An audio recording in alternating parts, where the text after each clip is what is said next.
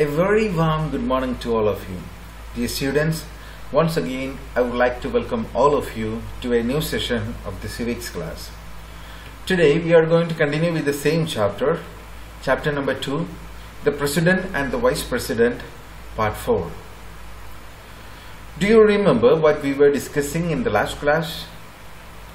We were discussing about the powers of the President of India, especially the executive powers vested with our President. Today we are going to continue with the same point of view, that is the powers of the President of India, but the legislative powers. The powers related to the legislation or the making of rules and regulations of our country. In one of my previous classes, I have told you very clearly, in India we have three-tier system of administration, which means the center of administration lies in three different organs. First one, it is President, second one Lok Sabha, third one Rajya Sabha. So these three organs together taking care about the administration of our country.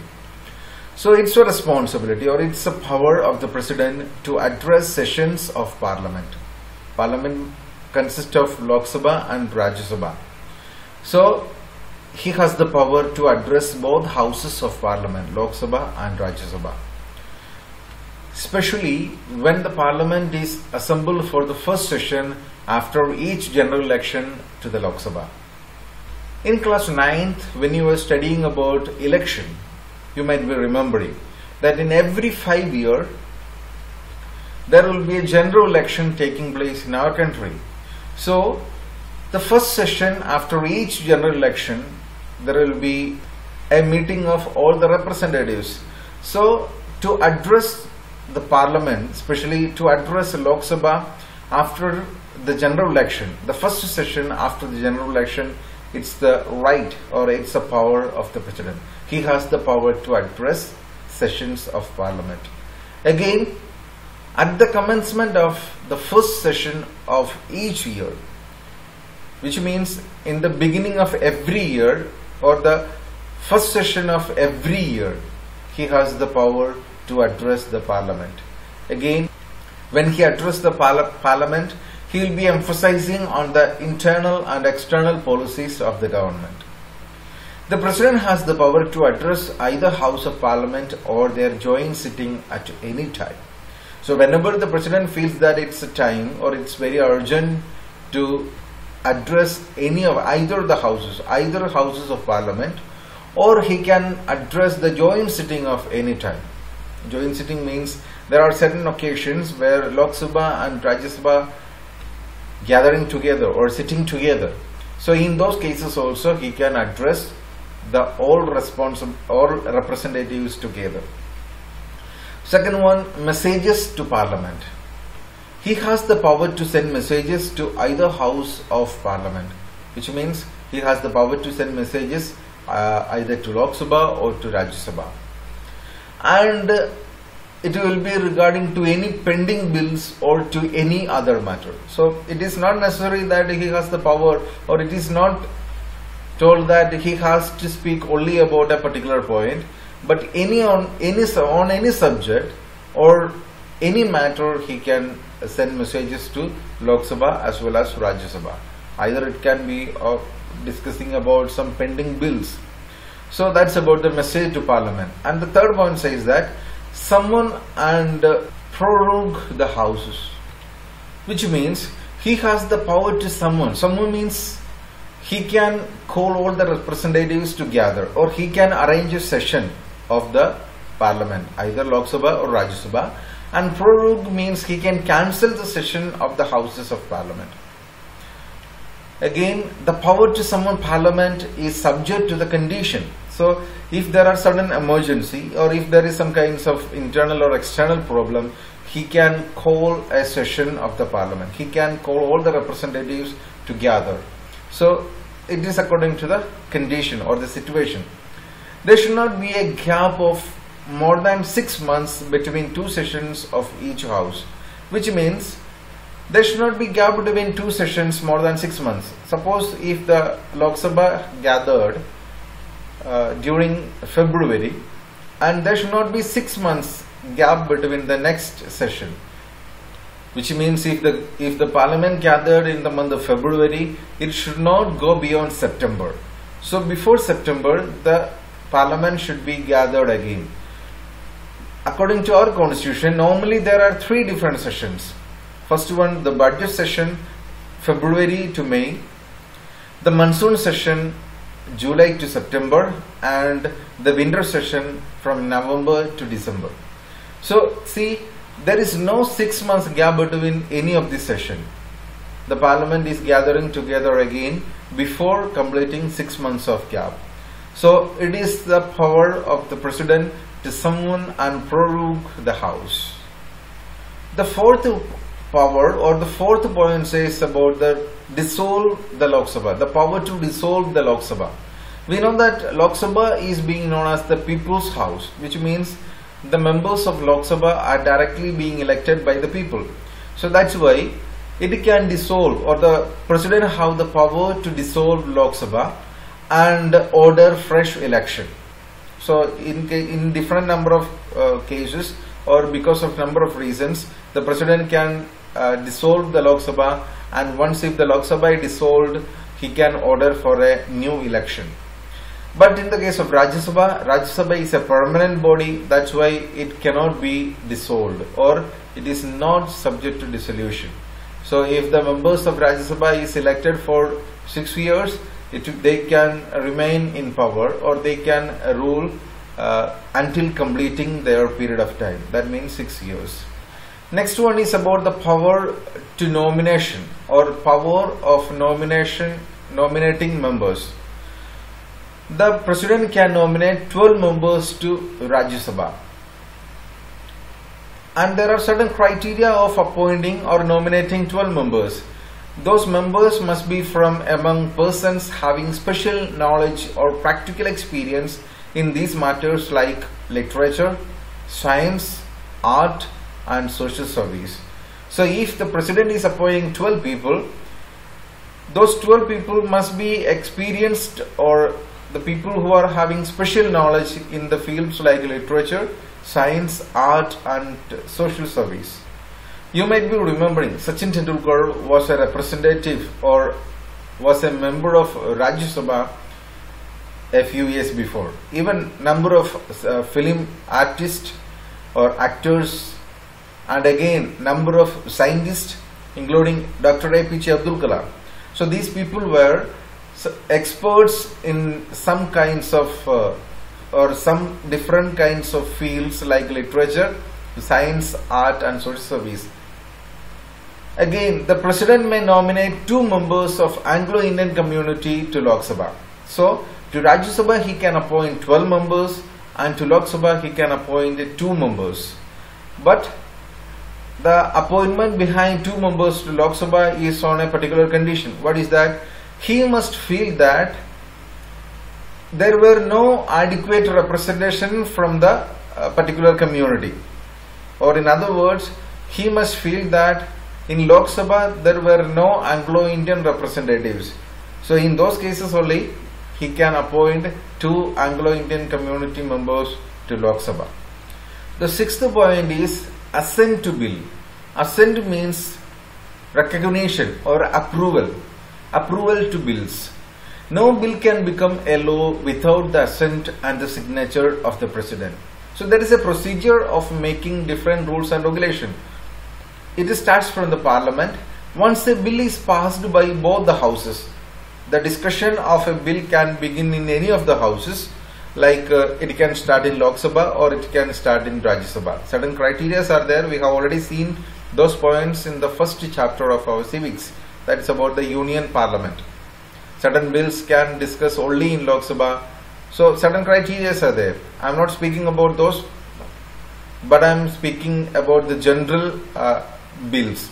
So once a bill is passed by both the houses, so both the houses means if the discussion of a bill started in Lok Sabha and they have passed it, then it will go to Rajya Sabha, and from Rajya Sabha also it passed. So that's what is meant by both the houses. So once a bill is passed by both the houses, it is sent to the president for his approval. So Lok Sabha and Rajya Sabha approved a bill, and then it is being sent to the president for his approval. The president may give his assent, or the president can give his approval or withhold the bill, which means he can reject it or he can send it back to the house concerned with recommendations. Three different options are there with him.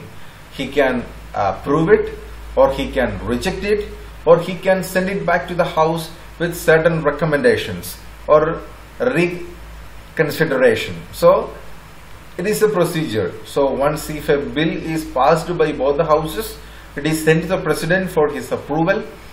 Then the president may give his assent or withhold the bill or send it back to the house concerned with recommendations. However, if the bill is passed again in the same form, he has to give his assent to the bill, or he has to approve the bill. Once if he approves the bill, then it will become a law. So it is the procedure. So usually the houses examine the recommendations of the president. We have already seen the third option of the president, that he can send it back to the house concerned with recommendations, or he has given some suggestions. So usually the house examines the suggestions of the president. Now the seventh power of the president is to promulgate ordinances. Promulgate means to declare ordinances. Under Article 123, the president can promulgate an ordinance. The president can issue an ordinance which has the same status as an act of parliament. So the ordinance of the president is having the same power like a new law made by the parliament. And he has the right to withdraw the ordinances at any time. So once if he issued or declared an ordinance, and he can recall it or he can withdraw it, and it's his power. It is subject to the following conditions. So if the president has to promulgate an ordinance, there are certain conditions. First one, the president must be satisfied that circumstances make it necessary, which means the president must feel that it is very necessary to issue an ordinance. Second one, promulgated at a time when both houses of parliament are not in session. Suppose if there is a problem, the president can of course issue an ordinance, but if the parliaments or both the houses of the parliament are in session, of course they will be discussing those issues in the parliament. Suppose if the parliament is not in session, he can issue the ordinance. However, if one house is in session, there is no bar in issuing of ordinances. So suppose if the one house, either Lok Sabha or Rajya Sabha, is in session, there is no such an issue about declaring an ordinance. Again, if the president issued an ordinance, it should be laid before both houses of parliament when they reassemble. Which means, suppose if the president of our country is issuing an ordinance when the parliament was not in session, so maybe after 2 months or 3 months, when the parliament gathered together again, the president has to introduce, or the president has to present this particular ordinance to Lok Sabha and Rajya Sabha, or to the parliament. So they will be discussing about it, the particular ordinance issued by the president. If the parliament does not approve it, it will lapse. Which means, if the president issued or president declared an ordinance and the parliament felt that it was not necessary, so they won't approve it. So in those cases, it will lapse. That means it will lose its legal tender. The ordinance lapse if it is replaced by an act of parliament. So the president issued an ordinance and it can be disqualified or it can become invalid once if an act of parliament takes place. Now the eighth point says that assent to some state bills. Assent means recognition, permission to some state bills. The governor may reserve some bills passed by the state legislature for the reconsideration or the consideration of the president. So in certain cases, when new laws are being made in the state legislative assemblies, the governor can keep certain bills for the consideration of the president. As in center, president is the head of the parliament or the legislative assembly. Here in the state, governor is the head. So whenever new laws are being made in the state legislative assembly, they are sending those bills to the governor, and the president can reserve some bills which are having certain importance for the consideration of the president. And the president has the power to refuse his assent to such a bill, or he can also send it back for reconsideration. So same like what is happening in the center, the president can consider it, or he can reject it, or he can send it back for reconsideration. Bills affecting matters such as the powers of the High Court are reserved for the consideration of the president. Suppose in a state, if the state legislative assembly is making a new law about the powers of the High Court, or the matters which are dealing about the powers of the High Court, they are reserved for the consideration of the president. The president can refuse it, or he can send it back for reconsideration, or the third category that he will be giving his approval. So these are the three different steps that the president can do about the state bills. And finally, the last point is about the formation of new states. A bill for the formation of new states or the alternation of areas of the existing states cannot be introduced except on the president's recommendation. So in the Lok Sabha, when there are certain discussions going on about the alternation or the formation of new states, those kinds of discussion will be introduced in the Lok Sabha only by the president, or only by the recommendations and the consideration of the president. Those kinds of matters can be discussed in the parliament. So these are the different powers, especially legislative powers of the president. So dear students, these were the points which I want to share with you today in this class. And in the next class, we are going to discuss about the discretionary powers of the president. Today we are winding up our class here, and in the next class we will be coming up with a new point from the same chapter. Still then, I would like to sign off. Thank you.